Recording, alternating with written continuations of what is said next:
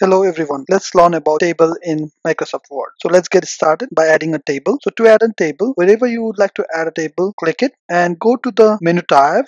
Click insert, go to the table section, click the drop down, and here you can see a graph where you can hover. So whenever I move my cursor, it will just increase or decrease the row and columns. So let's go by the table 4 by 3. Then I will just hover on 4 by 3 graph and click it. Then here is the table that is appeared. So let's say if you like to delete any table that you feel something and you feel that the table is no more required, then in that case you can simply select by clicking here and just right click and go to delete table and click it, and here you go. This is how you delete the table. So let's go ahead and insert the table again. So I'll just go to the insert menu tab, go to the drop down. So I won't go by the hover on the graph, but I'll just go by the insert table. So I will just press insert table, and here it will give me for the selection of column and rows. So let me go and make it 4. You can just simply edit, or you can increase and decrease as well.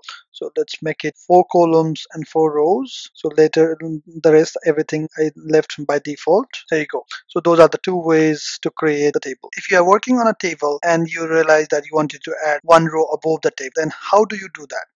So in that case, you just have to go wherever you would like to add on top of that. So let's say I would like to add one more row over here.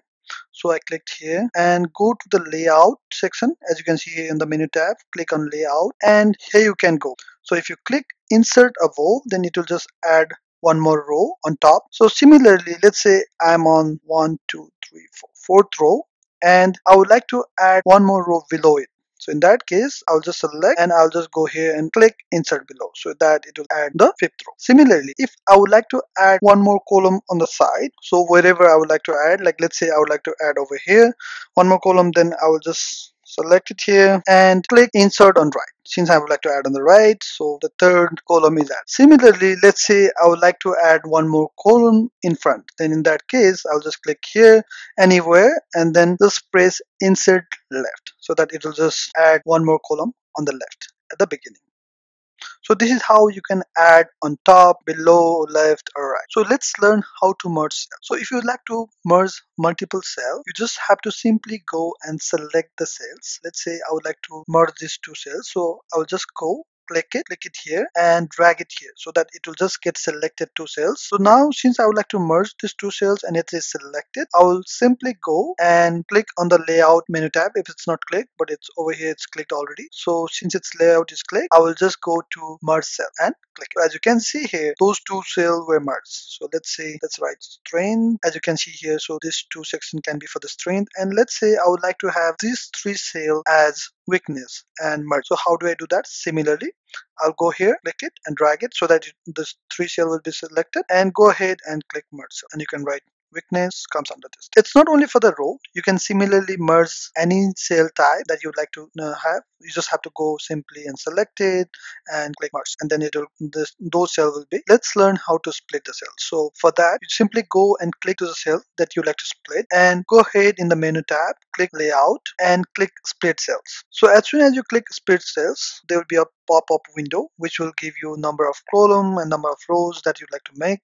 So since I would like to make it into two half, I will just leave it by default, and as you can see here, it gets split. You can also simply create a table within a table by the splitting. Let me show you how we can do that. So let's say I would like to split this cell. I'll click it, go and click the split cell. So let's say I would like to have 5 columns and 5, and click OK. So as you can see here, it forms like table within a table, right? So you can split as much as you want based on your need. Now let's learn how to split a table. So if you like to split a table, then in that case, you simply go and click where you'd like to split. Let's say I would like to make these 2 rows as a separate table and the rest 4 rows as a separate table. Then in that case, I'll simply go and click on the third row where I would like to split, and go ahead and click layout and click split table. Here you go. The 2 rows are counted as a separate table and this one as a separate. So if I press enter, you can see that these are 2 tables that has been splitted from one. Hey guys, please feel free to comment down below on what you want to learn in the next video series, and please like, subscribe and keep loving your change. See you in the next